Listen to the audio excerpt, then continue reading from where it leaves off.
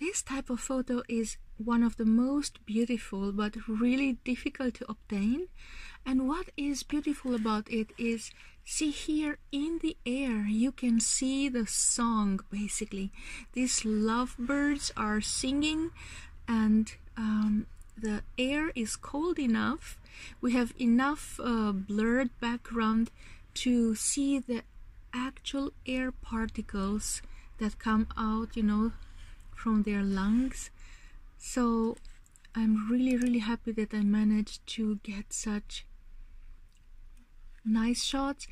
The male is producing a one long sound and the female two shorter sounds.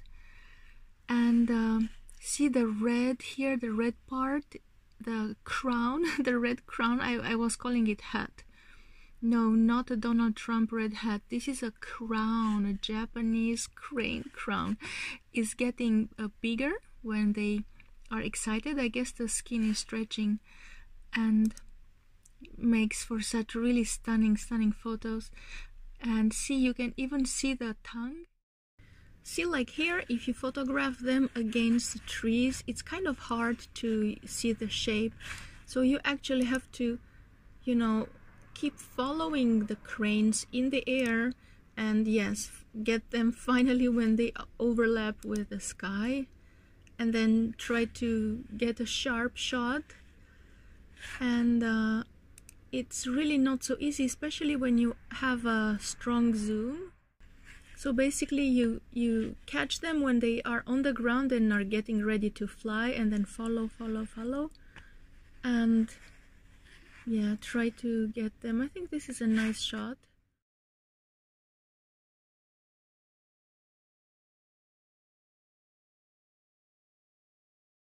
And this is another thing that you are targeting when you photograph the cranes.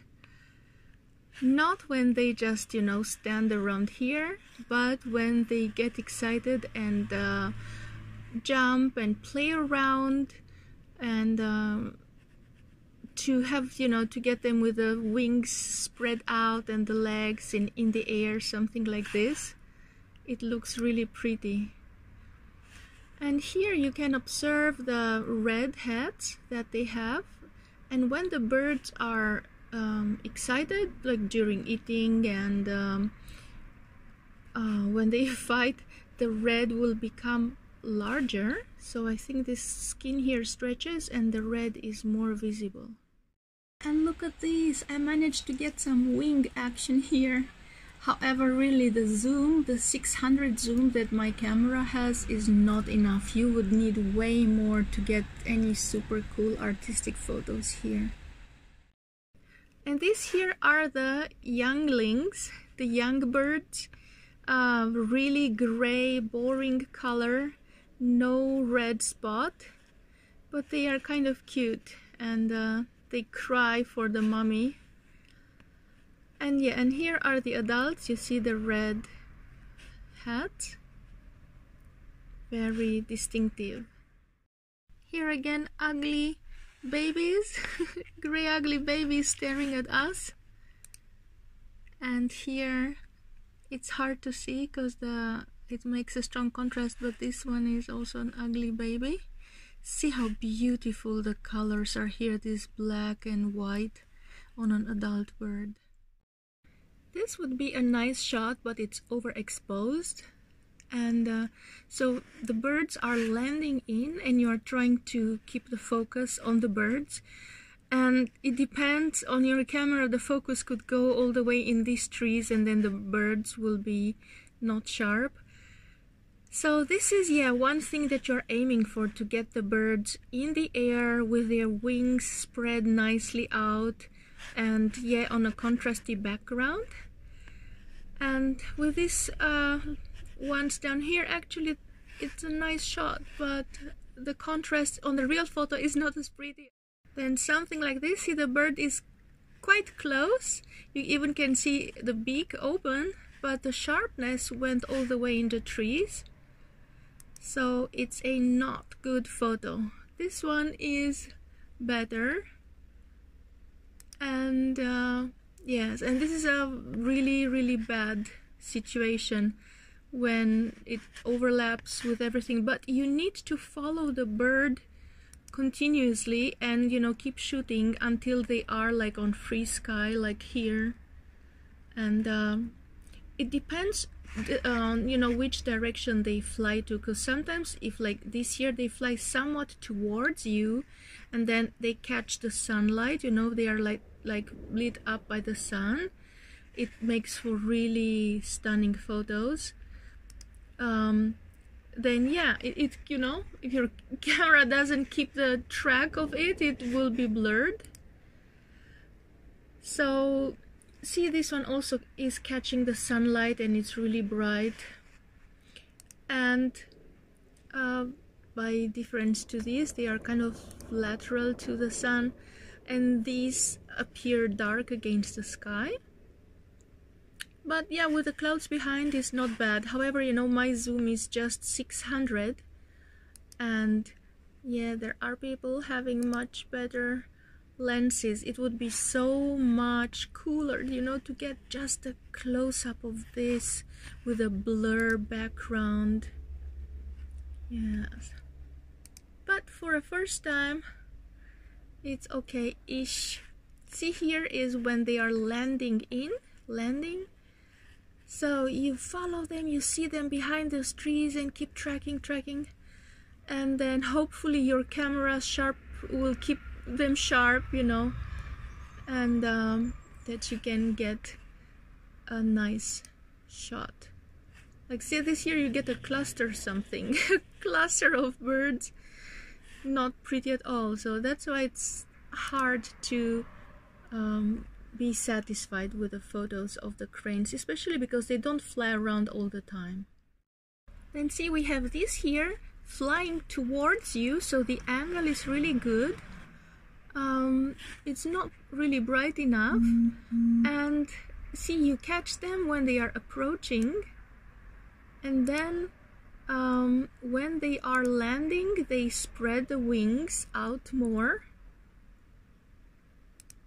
And yes, so this is the shot that you want, something like this.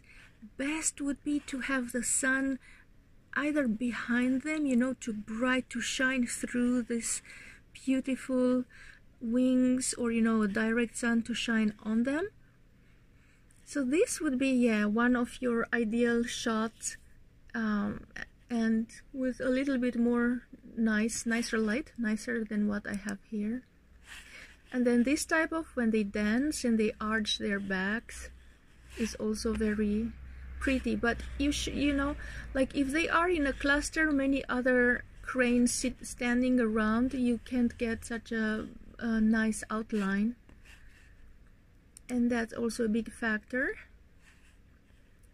And here, see here, they fly away from you, and so it's hard to get any nice shot because they just distance themselves.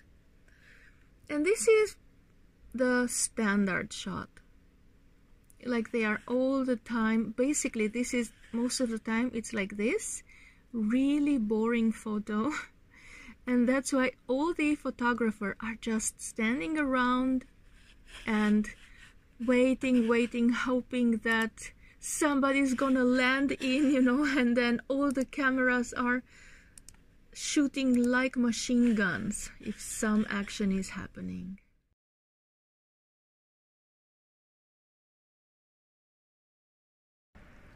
Here I'm following those when they come through the trees and get closer and land here. So you would like a shot, you know, of just two of them, a couple, and to have, you know, like a isolate photo. And this is pretty because they are on white, so the background is a bit simpler, not all the tree branches in photo. And you will see in the other here and in the next one, there is some snow flying around at low level, so it kind of creates like a yes, here, see, like a little bit of smoke. Like you would really want to have a more snowy weather, something more interesting than just full sun blast. Because the more you have such elements, you can get artistic photos and not just a tourist snapshot.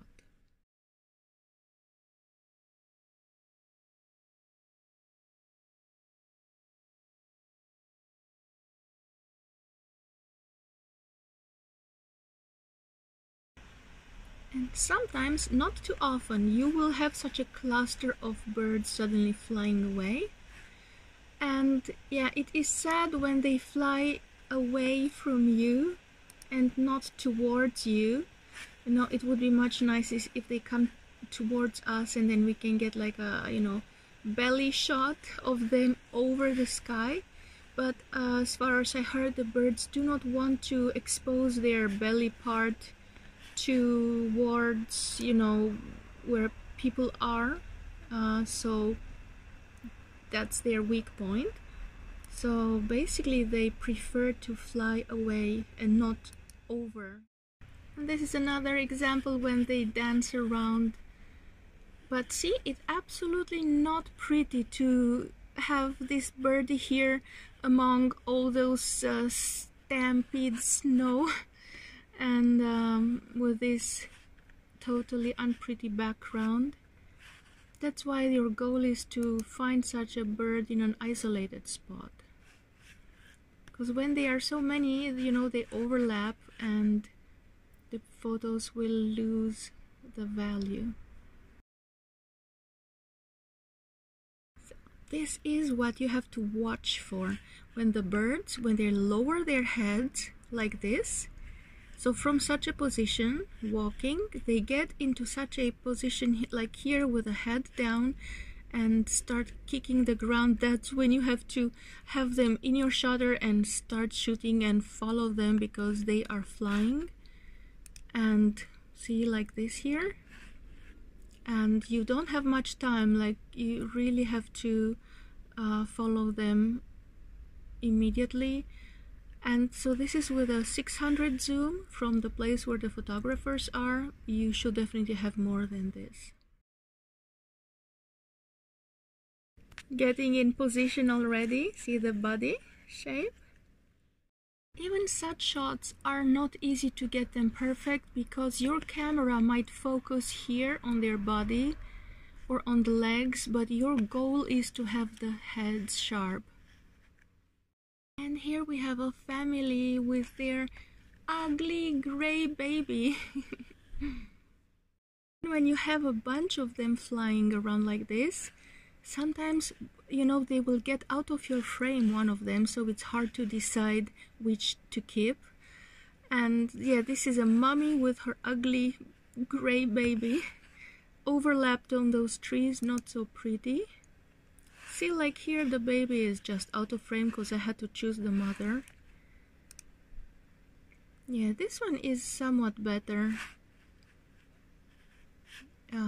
There is a little bit sunlight in the wings here, so that makes...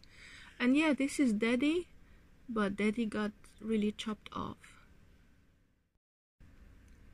Kicking the earth to launch themselves in the air.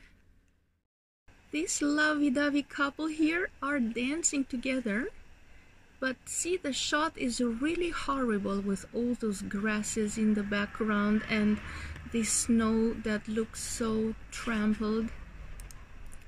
So you would totally want such shots, but in a clean space.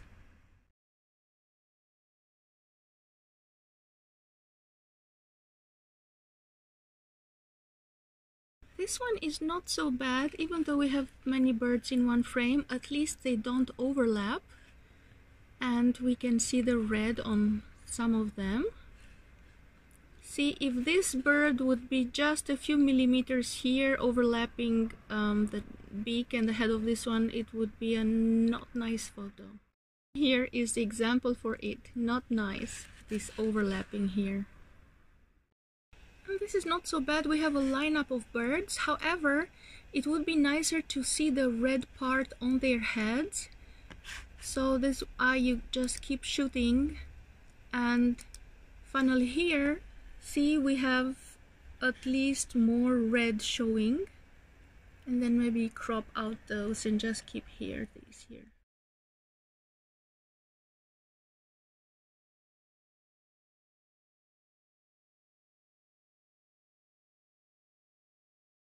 Here it started snowing a little, and you can already see that the mood of the photo is already artistic and much nicer than the other shots. And see, like this here, now this one is getting ready to fly, it gets in the position, and yes, here it is, the dinosaur, and the direction appears good, you know, it looks like it's gonna fly over us. And yes, you do want it to fly towards you to get some belly shot. Looks like we're gonna get a belly shot. Oh no, total focus failure, of course. The camera went to the trees. And oh, this is kind of okay-ish, but the position is, you know, it's much nicer if you have the wings spread in a higher angle. And almost out of frame. Out of frame and not sharp. And this again, the snow shots, it looks really stunning to have not too much snow, because then, you know, you don't get to see them, especially if you zoom in. But just this amount is so romantic. So yeah, the true Hokkaido cold snow and the gorgeous cranes.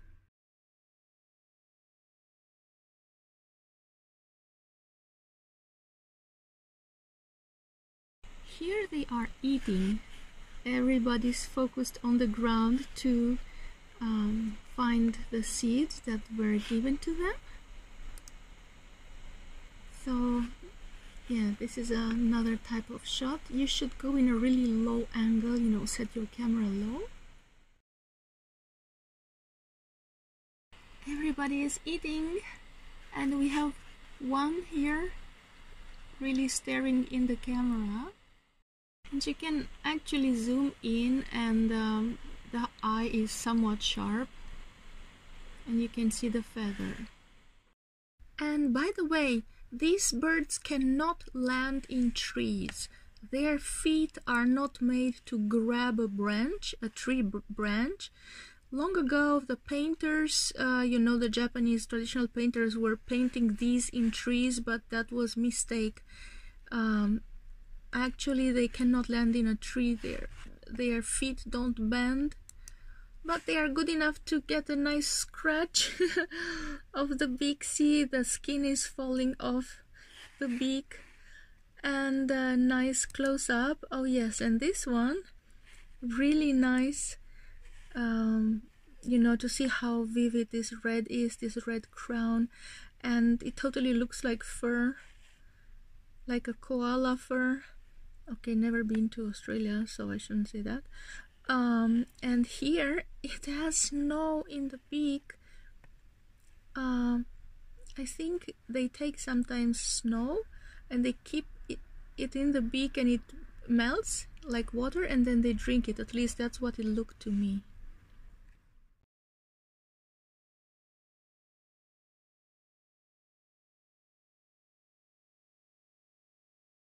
Courtship singing and dancing. You can even see their tongue here. Here the tongue. Too funny here and there. And yes, it would be really nicer to have a simpler background for this type of photo.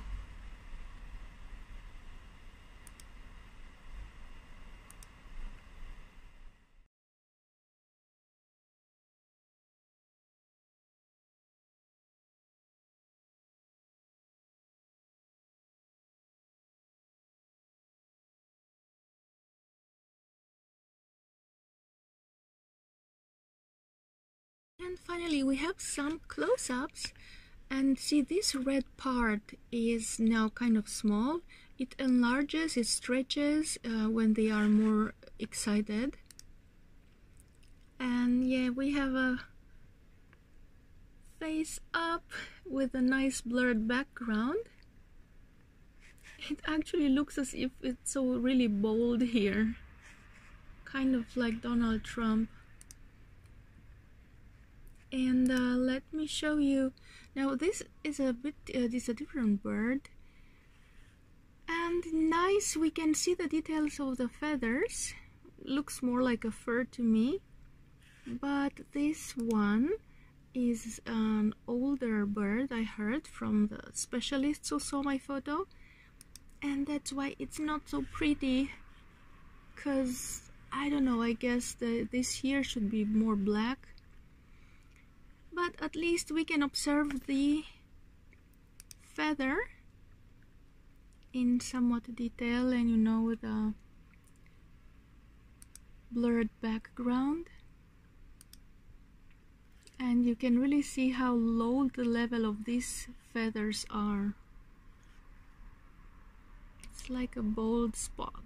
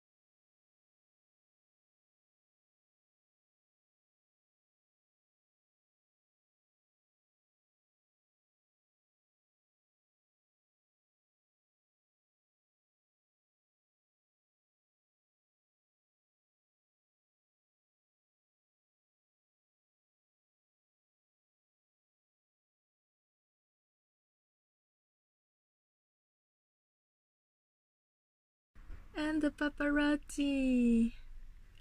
Yes, like I said, the longer the better. All my pictures were shot on a 600, but just get a bigger one. And also see their lenses are huge. This diameter, like mine, is something like this.